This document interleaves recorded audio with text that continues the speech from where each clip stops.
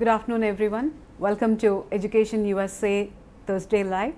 In today's session, we are going to talk about graduate studies in the US, and we have with us at the American Center in Chennai, Ms. Katherine Beczek, Assistant Director, International Recruitment from Rochester Institute of Technology. So before we go ahead and have Kate on stage with us, we would just give a brief introduction to who we are and what we do for international students who are participating in this session today. And we welcome all our online viewers who are joining us today in this session. So please do stand by and listen to Kate and her valuable inputs on graduate applications to US universities. And as we all know that this is a very busy time for many of the graduate applicants as the exams are on the way. But still, we recommend this session is live streamed and recorded. We would welcome all of you to visit these videos whenever you find time later this evening. So just to give you a brief introduction to Education USA. Education USA is a Department of State funded program, and it runs with 400 plus centers in 170 countries. In India, there are 7 centers, and 5 centers operate under US-India Educational Foundation, a binational organization. There are 2 independent centers in Ahmedabad and Bangalore as well. So US-India Educational Foundation is a binational entity which is initiated in the year 1950. And apart from administering Education USA, USIF also administers the prestigious Fulbright and Fulbright Nehru fellowships. For more information on these fellowships and scholarships, please do visit www.usief.org.in. So over to Kate on graduate study in the United States. Okay. Thank you, Kate. You're welcome. And thank you so much. Hi, everyone. Thank you so much for joining us this afternoon to talk a little bit about graduate study in the U.S. As Shanti said, my name is Katie Beczek. I'm the Associate Director for International Enrollment at Rochester Institute of Technology. And I think that right now, in early mid-November, it's a really great time to begin thinking about your application for next fall. So even though it's a busy time of year, hopefully some of this information will be helpful to you and answer some of the questions that you have about, first of all, identifying the right fit program in the United States for you, and then also creating a strong application for your master's or PhD program. So today I wanted to cover a little bit of information about the landscape of higher education in the US and where to begin when you're thinking about choosing a graduate program. There's a lot of different options out there all around the world, and I think it can be overwhelming to decide how to find the best fit for you, how to find the best university, and the best program that's going to help you meet your career goals.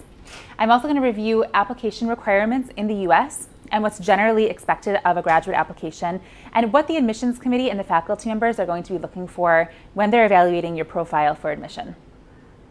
I'll also give you a couple tips to improve your overall application, and then we will end the session today by answering any questions that you have that I didn't address, or maybe that you thought of while I was giving the presentation. So to get started, I want to talk about the US higher education system in general. There are over 4,000 degree granting institutions in the United States. So if you're beginning to look for a program, it can be extremely hard to filter that. But there's a couple key points that you might consider when you're beginning to make your decision. So first, I want to say that there is a university and a program in the United States for everybody, regardless of what your academic interest is, and also considering what your priorities are in a program. So this is an opportunity for you to really think about the US education system and evaluate what your ideal setting, what your priorities are in a program, and then identify that in the US, because I guarantee you there is a unique university or college out there that will fit your needs exactly, and you may not have even considered them before. So I think when you're beginning to look at a program, identify maybe 2 or 3 priorities right up front. If you're looking for a master's program or a PhD, obviously your number 1 priority is going to be the academic program that you're pursuing and the research that you want to do. So that can be a good place to begin. You can look online, search for graduate programs in computer science or graduate programs in management, and see what universities offer those programs. You can then start to filter the options based upon a number of different criteria. And I've listed a couple of them up here for you to think about. You may want to, for example, study in a big city. So if you're looking for an urban environment where you're in the heart of a large city like New York City or Los Angeles, that could be a great fit for you. Some students prefer studying in a quieter area that can be a little bit safer and more affordable. Those are some things to think about. I also encourage you to think about the size of the university. So whether the university is a large state school with 30,000 students or a small liberal arts college that maybe has 2,000 or 3,000 students. The campus life and the environment on campus will be really different depending on which type of institution you choose. And there's no good or bad, it's really just what your personal preference is. And that's something that you have control over at this point. So think about where you want to study and what you want your life to look like while you're at the university. You can also look at student life. So is an active student body important to you? Are you looking to pursue some different interests like sports or different clubs outside of the classroom? That can help you narrow down your choice for graduate study. And also think about the university's global focus, whether they offer study abroad opportunities, maybe you're interested in an exchange program. And if you are, then that would be a good opportunity to look for a university that offers different global campuses or different exchange programs. You can also look at faculty and student ratios, so how big your class size is, ask about the availability of faculty and how accessible they are. You can also ask about job opportunities. So any university or college that you're looking at in the United States should be very transparent about telling you where their graduates have gone on to work. So if you are looking at a specific program and you want to know where the graduates have been placed or what kind of jobs they're working, that information should be readily available to you and can help you make a decision or choose a good school that's going to, again, help you meet your career goals. Ultimately, you're coming for a master's and a PhD, I'm assuming, so that you can go out into the working industry and hopefully the degree that you're getting will set you up and prepare you for success. So you want to make sure that that information is available at the university. And if you know that you want to do an internship or a co-op placement, or if you know that research is really important to you during your master's program, look for universities that offer those opportunities very clearly for their students and for international students specifically. I also want to mention that there are a bunch of different programs out there. There are ME, MBA, MS programs, there's MFA. So identifying the right program can be something to think about too. Masters of Business Administration is a very popular degree in the US for students who are thinking about business programs. Masters of Fine Arts programs are wonderful for film and animation and visual communication design.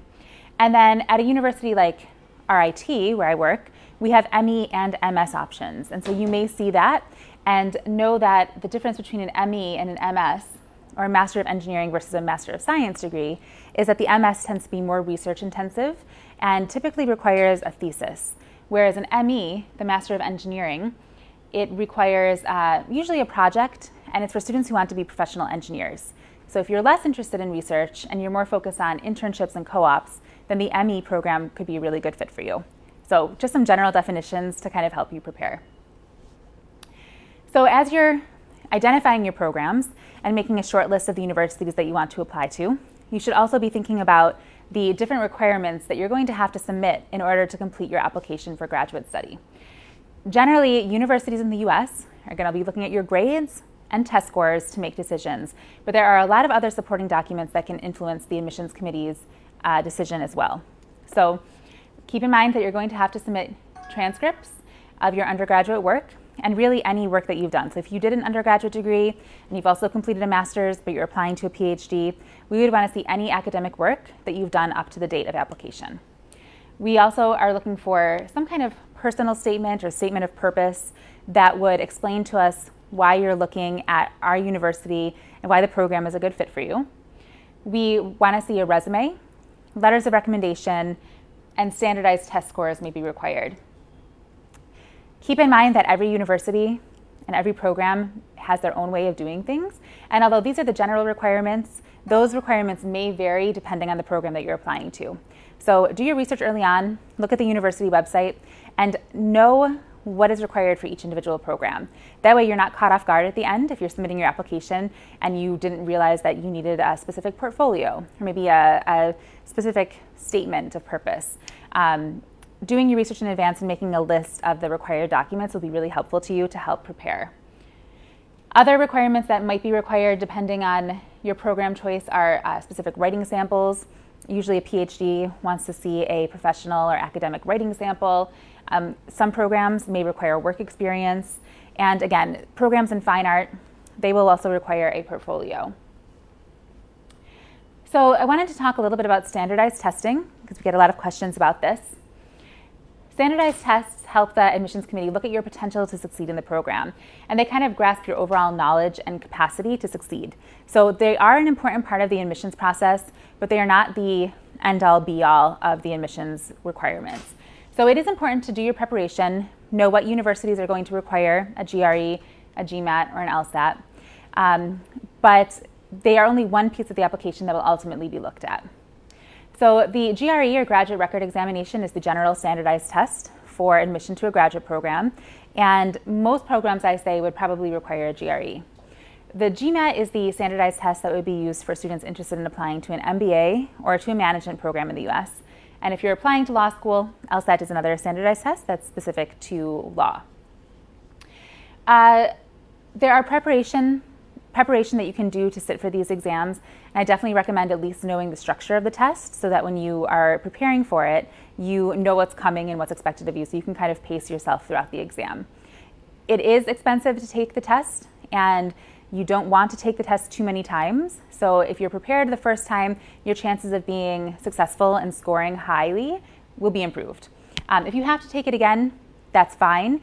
Universities generally will not fault you for taking the GRE or GMAT multiple times and will ultimately look at the highest score.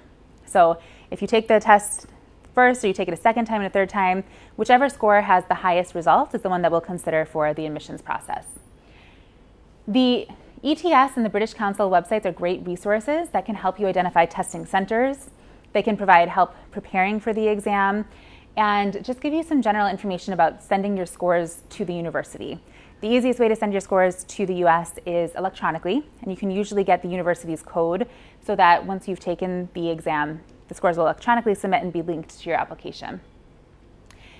US universities are also going to require an English language exam that's generally in the form of the TOEFL or IELTS, but you can also submit the results of a PTE exam. And every university will have a minimum score that's required for full admission to the program. If you fall below that score and you still want to study in the US, there may be options at different campuses for English language training or courses that you can take at an English language center and be offered conditional admission. But those vary by university, and generally, the higher you score on the TOEFL or IELTS, the more likely you are to be admitted to your program.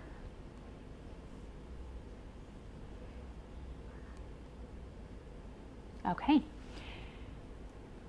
All programs will require at least 2 letters of recommendation.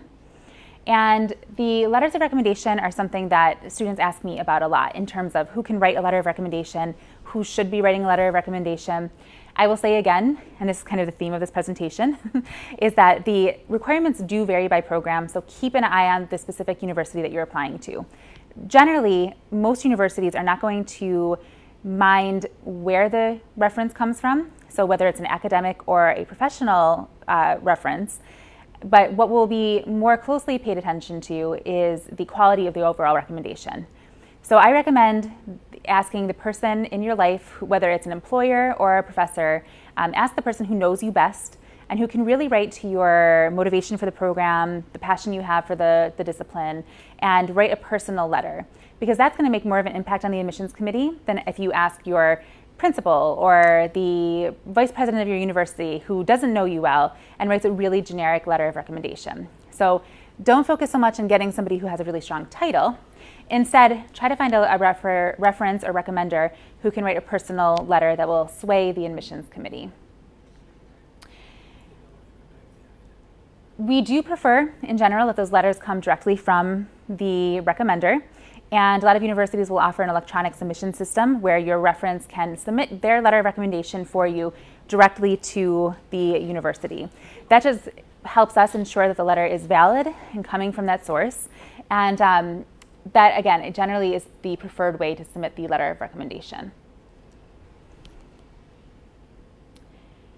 As far as academic transcripts, Confirm with your college or university as you're going through the application process what exactly is required.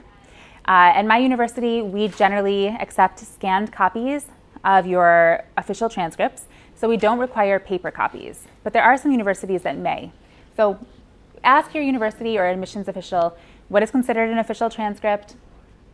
Also ask them if an evaluation is required. There are some universities in the US that would require a formal evaluation, like a WES evaluation or an evaluation from another organization that would confirm your requirements and your program meets the equivalent of a bachelor's degree in the US. There are also different requirements in terms of mark sheets and transcripts and degree certificates, so it's helpful to keep that in mind and check on those requirements before you apply to the program. And then finally, ask when and how to send your documents. If you're uploading electronic documents for the admissions review process, that's great, but generally you will be required to submit hard copies of official transcripts and degree certificates before you enroll in the program. And different universities may have different requirements for that. So ask whether they have to be sent early or if they can be delivered once you arrive on campus, and that way you'll be in the know about those requirements. Moving on to the statement of purpose. I think that this is a really important part of the application. This is a place where you actually have the ability to showcase yourself in a really great light. I think the statement of purpose can help you stand out from other applicants. We want to hear your personal voice, and this gives you the chance to talk specifically about your background, why you're unique, and why you, exceptionally, are qualified for our master's or PhD program. And the admissions committee will review your statement of purpose. And know that the faculty who you'll be working with eventually also read your statement of purpose. And some things that can help you stand out from the crowd are doing your research in advance. So I recommend looking at the university website and personalizing your statement of purpose to the school that you're applying to. So you might mention a lab that you want to work in at the university. Maybe there's a specific concentration in the degree that you're applying for that you really want to focus on. Or maybe there is a lab or a faculty member whose research you're really interested in. And so if you mention that, it shows that you've done your work and that you're really committed to the specific university. And faculty love to see that, and they love to know that you are interested in this program for a reason. You're not just applying to a lot of universities and looking for something general. Check and see if your university or the program has specific prompts for the letter or for the statement of purpose. At my school, we ask for just a general personal statement that's 2 pages long generally, and it's a statement of career goals. It is an opportunity for you to talk about your background, any work experience you have, and you can also use it to explain any bumps in your transcripts or in your background. So if you had a bad semester or if there's something that you want to explain, the statement of purpose allows you to do that. But there are some universities that will have specific questions that they're asking that they want you to answer in the statement of purpose.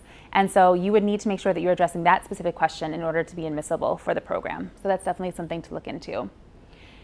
And then I say take time to write a strong statement. Don't rush, and make sure you're editing your statement of purpose for each university that you're applying to. Sometimes we see students who, in the effort to apply really quickly, upload the wrong personal statement that's for another university. And we understand that that can happen, but nothing can rub a faculty member the wrong way like seeing another university's name in the statement of purpose for their program. So take time, definitely make sure you're looking at that. Another recommendation I have is to use your own words. We see a lot of students who submit long quotes or long passages that have inspired them, and that's really nice. We do like to see that. It's great that that quote was meaningful to you, but you really only have 2 pages to talk about yourself. So use those 2 pages instead to use your own words and talk about the program and talk about your background. That's really what we want to see in the statement of purpose. And you'll see some universities call their statement of purpose an SOP. Some universities may call it a personal statement. I say just look at the website and make sure you understand exactly what's being asked of you. In general, the statement of purpose will be more of an opportunity for you to say what your purpose is for the program. So what are you hoping to accomplish? Where do you see yourself after you complete the program, after graduating? Do you want to go on for a PhD? Do you want to work professionally? How can our program help you get to your career goals, regardless of what they are? Whereas the personal statement can be a little bit more generic. But definitely take time to write a strong statement of purpose, because this, again, I think is just an opportunity to shine to the admissions committee. And outside of the test scores and your GPA, it's something that you have control over and, again, can make you stand out a little bit. So other factors that the admissions committee will consider when we're looking at your application are work experience and internships. Some programs may require work experience, like an MBA program. There are some MBA programs that want to see 1 or 2 years of work experience. You would want to know that in advance. But for programs that don't require work experience, we will take any jobs that you've had into consideration as long as they are applicable to the program that you're applying to. So if you've worked in an artificial intelligence position and you're applying to a computer science program, that can strengthen your overall profile, even if that work experience isn't required. Also, completing internships at an undergraduate level can show that you're really motivated, show that you're ambitious, and that you're really putting yourself out there in the field and trying to accomplish a lot. So we look at that as well. For PhD programs especially, we're going to be looking at your previous research experience. And although you can apply to a PhD program with little to no research, generally the admissions committee is going to want to see some kind of demonstrated success in the research field, whether it's through a paper, through some presentations, before they admit you to a PhD program. And for master's students as well, we will look at any papers that you've written. So definitely include that information in your resume so that we can get an idea of your overall profile and what you have accomplished throughout your 4 years of undergraduate study. We'll look at papers and publications.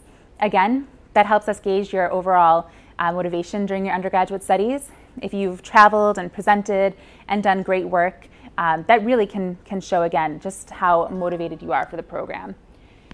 We'll also look at extracurricular activities, although that's probably a little bit less so. And we would still want to see extracurricular activities that are related to your field somehow or show some kind of leadership skill. So, for example, if you have been captain of your football team, that's great. It's nice to know that you're well-rounded, and that's something that master's programs want to see. We'd probably be looking at that as more of a leadership example, and it would be less weighted in the overall admissions decision. But if you're doing something like you're in your university's Baja Racing Club, and you've been working on different research projects and putting together the racing vehicles and competing in those competitions, that's something that's really important and that is related to a mechanical engineering program or to a manufacturing degree that we would actually weigh a little bit heavier. Again, some of the clubs and things like that, you don't need to show us anything that's not related because we wouldn't really look at it to make a decision as much. So those are the admissions requirements that are generally required for all of our graduate students. And we mostly accept our applications online. So you can submit those materials quickly and easily and complete your application through any university's application portal. I get asked a lot about how universities make their decisions. And this varies by program, varies by discipline. But in general, in the US, we are practicing holistic admissions. So that means that there really isn't a strict GRE cutoff, there isn't a strict GPA cutoff. And when I say that, I mean generally. Some programs that are very competitive may tell you right up front that the minimum GRE for admission to their program is X, Y, or Z. And so you will find that out during the research process. But for universities who say they're looking at your application holistically and that there aren't major cutoffs, that means that we really don't have a cutoff because we want to look at your overall package. We want to see your test scores and GPA. Those are important. They do indicate potential to succeed in an academic program.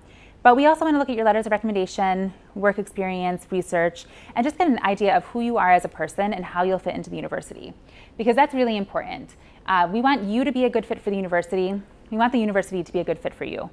So like I said at the beginning of the presentation, there's over 4,000 universities and colleges in the United States. And out of all those 4,000 universities, there's going to be one that is a perfect fit for you in terms of research and career opportunities and all of that. So that's what the admissions committee is looking for. That also means that if you have a lower GRE score, don't be discouraged from applying to most universities. Keep in mind that your GPA and TOEFL or IELTS score, and even the extracurricular activities and the letters of recommendation that you submitted, they can help balance out that lower GRE score. So I think in that way, applying to the US, you can be optimistic and not feel discouraged by being low in a certain area. University isn't going to automatically disqualify you if you have a slightly lower GPA or you had a blip on your radar and something happened and maybe you just woke up late or got into traffic and had a lower GRE score or something like that. So we want you to be successful, and we generally are very supportive throughout the process in helping you apply and get you there. Financial aid and scholarships in the U.S., it can be intimidating to think about this and look at different options in schools. Every university will be a little bit different, but generally most schools will offer some kind of tuition scholarship. Those are based upon merit, and again, they would be based upon a holistic review of your application. So if funding is really important to you, that's a great question to ask during the admissions process. Speak with an admissions counselor, speak with a recruiter who's coming to your city or to your country, and ask them what scholarships are available and how you would apply for them.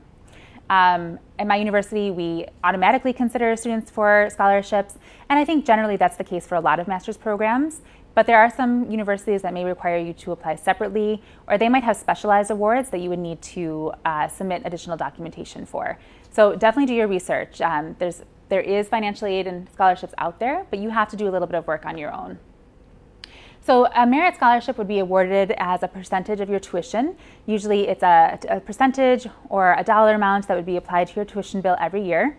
And generally, as long as you're maintaining a solid GPA, and in the US we would consider that generally a 3.0 GPA or about a B average, then your scholarship will renew for your second year of graduate school too. PhD programs are typically fully funded. So if you're admitted to a PhD program, generally the university will provide a tuition scholarship as well as a stipend to help cover your cost of expenses.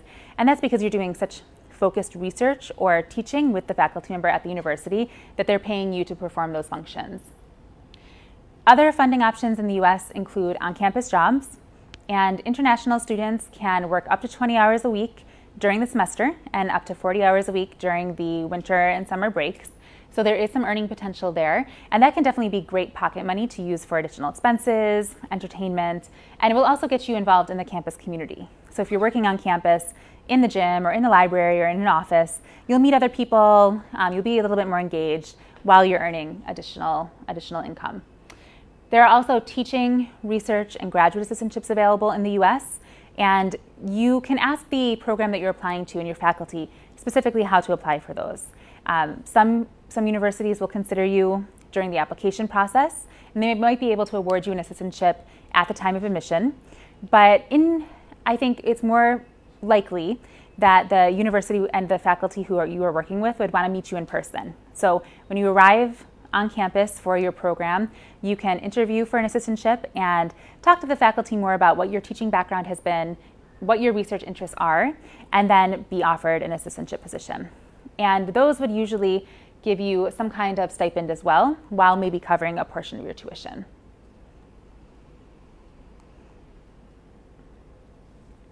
Once you're admitted to a graduate program in the US, then you need to apply for a student visa, and the university supports you in this as well.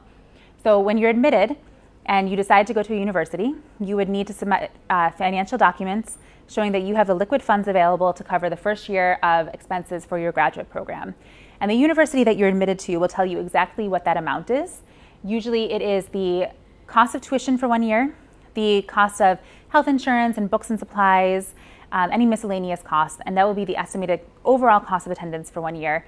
And then the university will deduct any scholarship or assistantship that you've been awarded, so that's deducted from the overall I-20 amount. And once you submit your financial documentation to the university, we will issue you an I-20 and mail that to you, and then you can use that I-20 to apply for your student visa.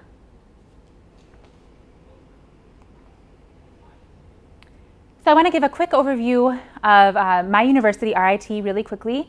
Hopefully the information that I just provided gave you an overall idea of how to begin preparing and selecting a graduate program in the US.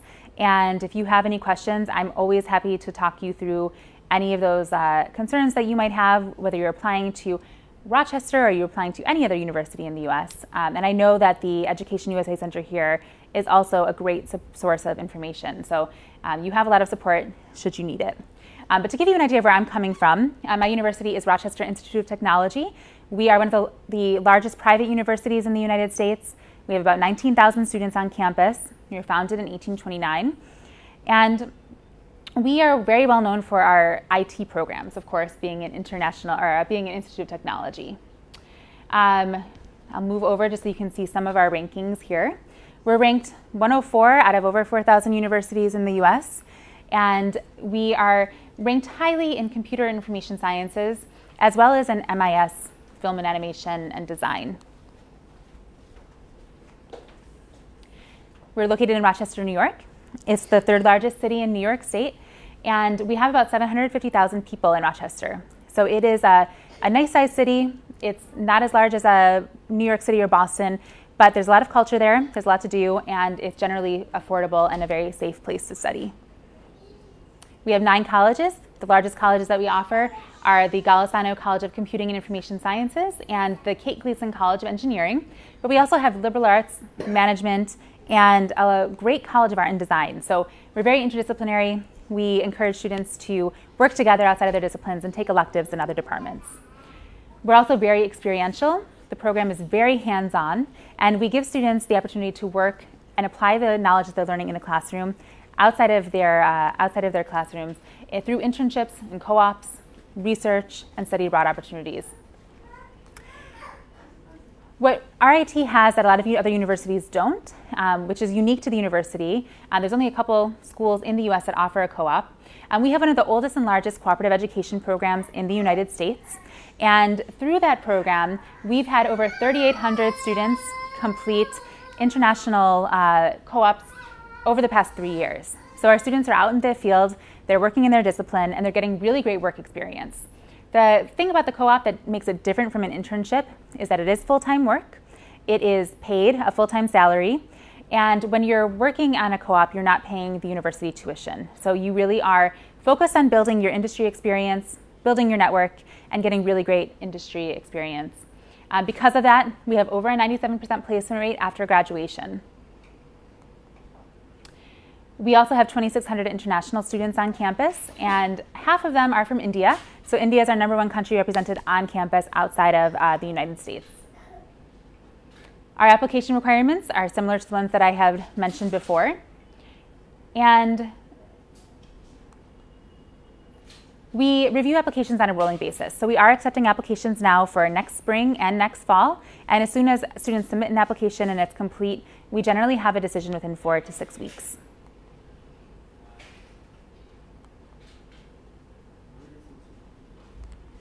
Oops. Can I go back to that last slide?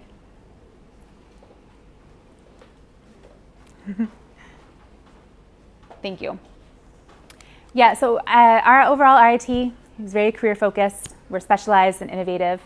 And I think I have one more slide. This is my contact information. Again, Katie, I'm more than happy to help answer any questions that you have about RIT or about university applications in general. So please feel free to email me at the email address listed on this slide. And I want to thank you again for your attention this afternoon. It's truly a pleasure to be here in Chennai, and I look forward to connecting with many of you at some point in the future. So thank you. I think we have some questions from the online. Oh, great. So we'll take some questions.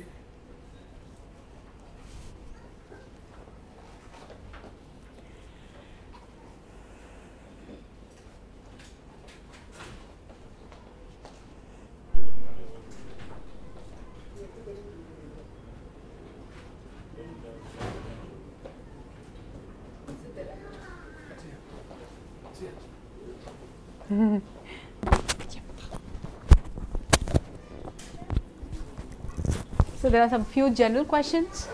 Could you just throw some light on the co-op programs that you're talking about? So how it impacts the student profile? How is it basically related to the program or the coursework that they are doing?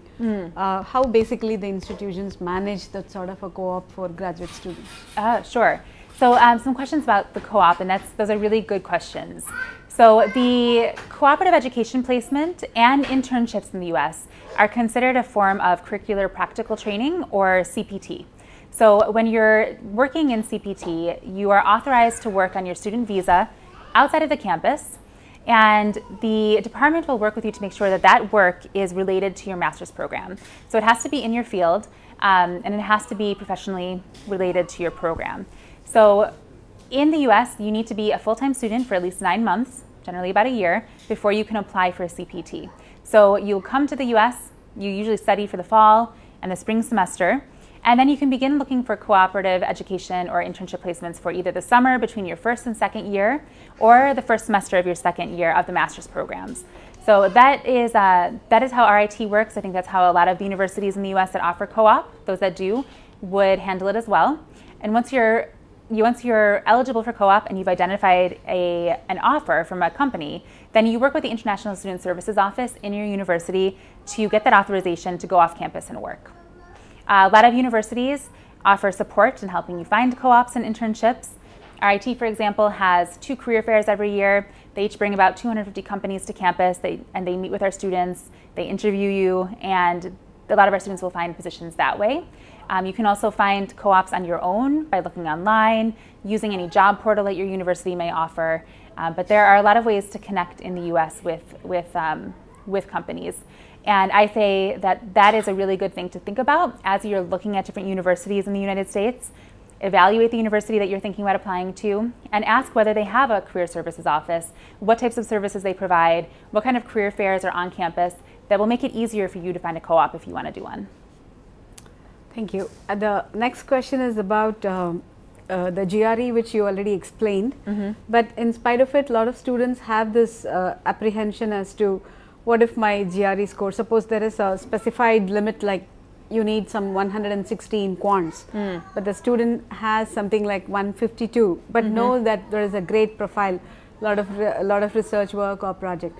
So what would you really advise them? Well, if you are applying to RIT, I would advise you that you can still apply to the program, especially if your GPA and your TOEFL and IELTS are strong. Don't be that discouraged by that slightly lower GRE score. But there are some programs and universities out there that will tell you and be very transparent and say that their minimum quant score is a 160. And in that case, you would probably want to take the GRE again. That could be a strict cutoff for them. So it's okay to ask the university that question when you're going through the application process and ask if 160 is a strict cutoff, and it may be. For universities that say, no, this is not a strict cutoff, we are holistic, then if you feel confident in your GPA and your work experience and letters of recommendation, by all means go ahead and apply. You're not forced to retake that GRE again to improve your score just to gain admission, because we'll look at everything and we'll balance out your entire profile to make a decision. Okay. In case of SOPs which you were talking about, some universities ask us to limit to a single page or something, like limit our word limit to 500 words or 700 words. But say if you have around 800 words or something, which extends to 1.5 pages, do you recommend it? Or do you recommend to reduce it to 1 page, but the content actual gets a little bit diminished, right? Right. That's a good question. So the question, in case you didn't hear, was if a university says that they're requiring a 1-page statement of purpose, can you write for 1.5 pages or 2 pages? Would that be read? If the university clearly lists that their requirement is 1 page, I would stick to that 1-page length, because number one, that shows that you can follow their rules. And number two, if you submit 1.5 pages, they may not read that second page. They're probably asking for 1 page for a reason. So they probably are reading lots of applications, and so 1 page is just their limit. So I would say stick to that in general. That way, you're making sure that even though you're editing yourself a little bit, you're pulling out the priorities for you, the points that you really want to address, to make sure the admissions committee is reading that. Yeah. First of all, I just have one more question. Not all of the universities in the US, but some certain universities ask for some scholarly writings. I'm not sure pretty what it is, whether you need to show a writing of what you have published or work with your research. But say it is not yet published or it is in the progress of going for review, do you recommend me to give a gist of what I have done or work with my professor, or what do I do? So the question was, if a university asks for scholarly papers during the application process, can you submit unpublished work? Correct? I would say generally yes.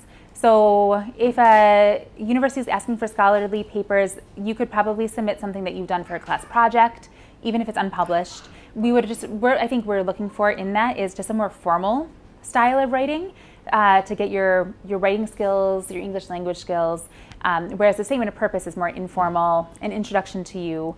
So if the program is writing intensive, then the requirements may include a scholarly paper, and it doesn't necessarily have to be published. When we would look at published papers and research would be really for a PhD application, maybe for a master's program that requires a thesis, where we would want to know what you've done for research already. Okay. I would like you to throw some light on how do they basically evaluate a complete application. So we have several components, SOP, your LOR, and of course your academic transcripts and other things. So how basically an admission committee would look at it? So who all would look at it, and what is the process, if you can just give us some input? Sure. So for a master's program, for graduate programs in the US, the decision makers are the faculty members.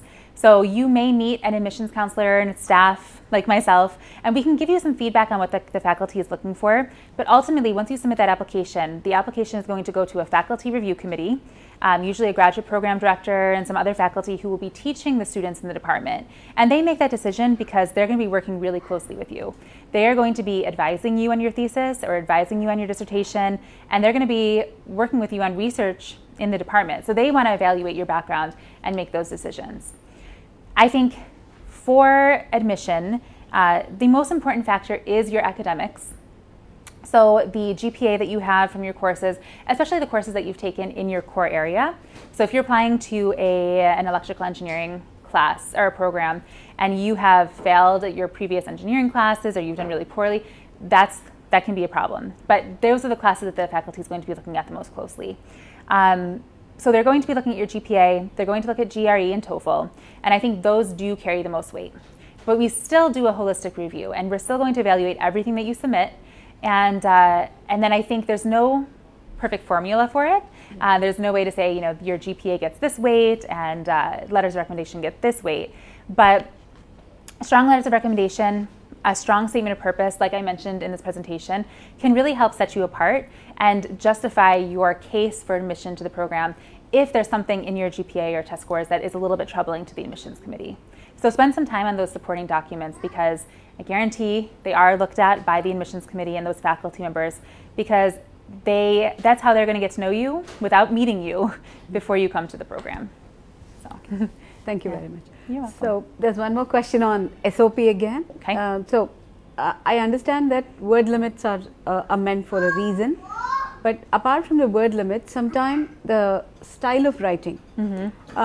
Some students, prefer writing in let's say a bullet point style, and for them the continuous sentences or making a connect with what they did in the previous paragraph, they might find it a bit difficult to go with. But great students with a lot of practical projects and other things. So is there any sort of a standard the universities basically set when they review the SOPs? I mean, is the content so important, or do even the format and the language styles are important? I would say in that case, for a statement of purpose, the content is more important. But the university, especially if you're working in a research-based program where you're going to have to write a thesis or a dissertation, the university is going to be using the statement of purpose as a test of your writing skills as well. So it is important to have it flow, have some kind of structure. We want to see grammar. It's less important than the content. We want to get across, again, like what your research has been. Why are you interested in the program? Why are you a good fit? That's more important to us. But if you have put no effort into trying to proofread or write a strong statement, then I don't think that would reflect favorably. So what I recommend is utilizing a resource like Education USA, talking with your counselor maybe at the university or a friend. Have somebody who can help you. If you're not confident in your writing skills, have somebody help you, right? I think the support and the advisors, they would be really willing to take a look at that and help guide you. And I also just kind of say, don't stress too much about it. If you're applying to a master's program or an engineering program where you're not going to be doing a lot of creative writing, I mean, really what we're looking for are your technical skills and your research and kind of work experience. We're not going to be judging your grammar as much, but do what you can, put your best foot forward, and get the support that you need to really be able to shine the brightest. Okay. Yeah. Thank you. The next question is on LORs. Okay. So we often notice many universities are now, capturing only or asking for the professor's email address, and then later on they send a request emails to the professors to submit a LOR. Yeah. So there are two questions related to this. One is, should the LORs reach the university by the application deadline, or is it like when the student click the submit button, the email goes to the professor? So that's the first part. The second part is like many times the professors are not very comfortable, answering questions that come from the universities. Rather, they prefer uploading a detailed letter about the student.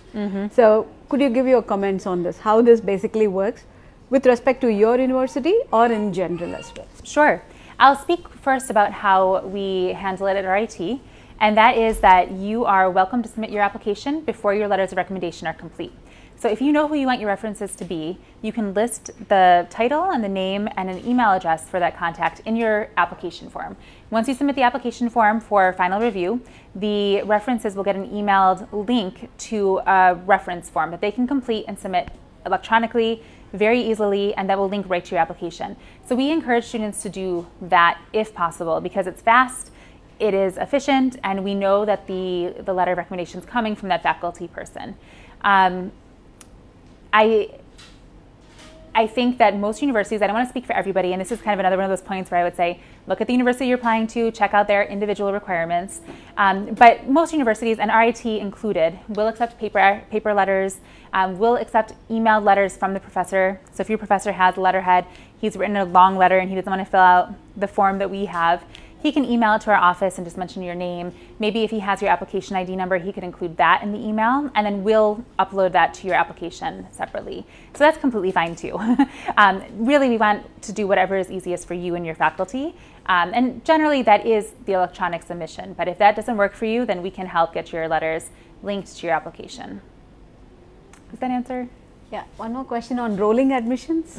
So the rolling admissions, we understand, if you're there is no deadline, but however, if you're delaying your process of applying, you may not be able to get into that particular intake. Maybe the admissions are pushed to that. So generally, in the case of rolling admissions, we also hear something like a priority application deadline. So how different is the rolling and the priority? Because we understand priority also considers you for a scholarship and other things. So is there a variation between them, or how a student should decipher this? Sure. There is a difference. So for RIT, most of our programs admit on a rolling basis. There are some deadlines that have priority deadlines though. So if a university and the program that you're applying to has a priority deadline, what that means is that you definitely want to strive to get your application complete by that priority deadline.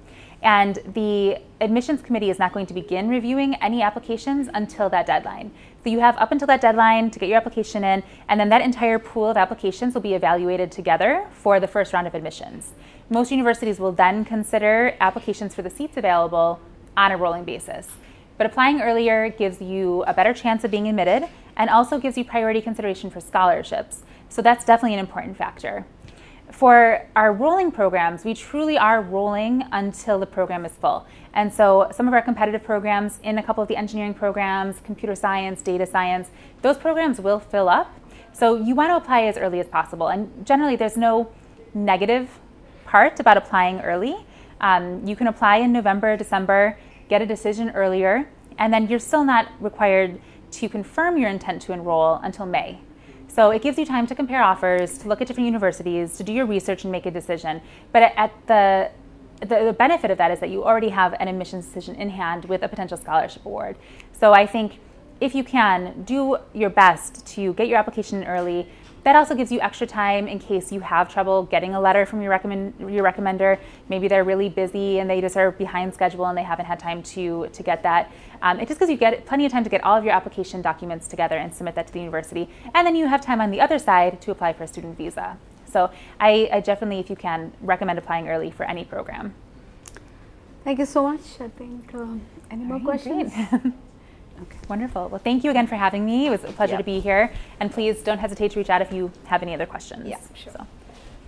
Thank you, Katie. That was, I would say, a wonderful and lot of information. I'm sure everybody is benefited by that as well.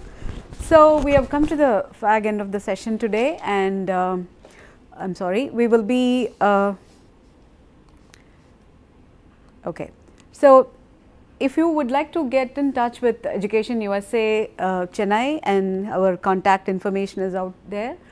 Apart from that, we also have app now, mobile app, and I recommend all the students to download Education USA India mobile app. So that gives you all the information on application process to US universities, which also includes shortlisting, the putting up a strong application package, and you will definitely benefit by downloading it. And that also connects you with to the nearest Education USA center. So do reach out if you have any queries about studying in the US to your nearest Education USA center. And here is a snapshot of our upcoming events, and we will be celebrating the International Education Week starting from November 18th till 23rd or 24th. And during that week, we have couple of sessions that will be one at the American Center and the other one at an outside location. So we have a virtual information session on November 21st from 3 p.m. to 4 p.m. On the topic is interdisciplinary approach to higher education in the United States. So we will be having a Fulbright Nehru Scholar joining us on that day and talk about his personal experience on having an interdisciplinary education in the US. The second session, that's on November 23rd Saturday, will be happening at the Indo-American Chamber of Commerce, and that's a US University Alumni Fair. Close to 15 US University alumni will be participating in that session. So please do come over and connect with them and have all your questions, or if you are interested in knowing about their particular university, do talk to them and get all the information, because we are almost in the midst of our application process, and this is the right time to have all your queries answered by the alumni on that day. So thank you everyone for joining us today on this Education USA Thursday Live. And do connect with us and do keep sending your queries either on the U.S.Consulate Facebook page or on the WhatsApp number, and also on the Education USA India Facebook page. Thank you.